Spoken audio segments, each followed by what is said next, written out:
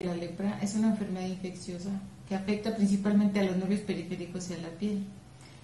La lepra ha disminuido considerablemente en el estado en los últimos años.